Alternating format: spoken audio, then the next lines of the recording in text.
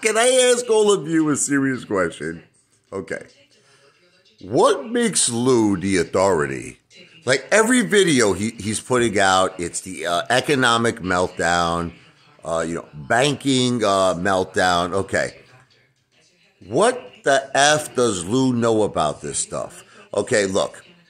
When Lou got arrested for stealing $73,000 from senior citizens, he explained to the judge that he owned some sort of like a web design company, basically all the way up from, I think it was like the early 90s to present day.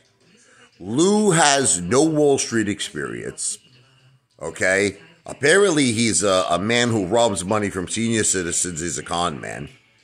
Has absolutely no banking experience. He doesn't own any stocks. He doesn't own a car. He doesn't own a house.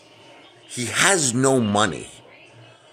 Why is he the authority? Why the fuck are you listening to this guy? Listen, how about this? How about I make a fucking video on how to build a rocket ship? Like fucking Elon Musk. Would you watch that? Would you take me seriously?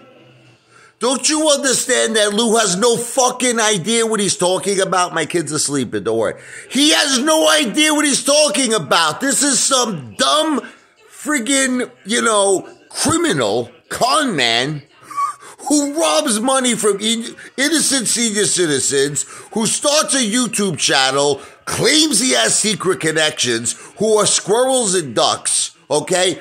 The guy doesn't know what he's talking about. He's cost people so much money who's listened to this buffoon on every single effing play he's ever talked about. AMC, Clove, GTII. The guy loses everyone's money.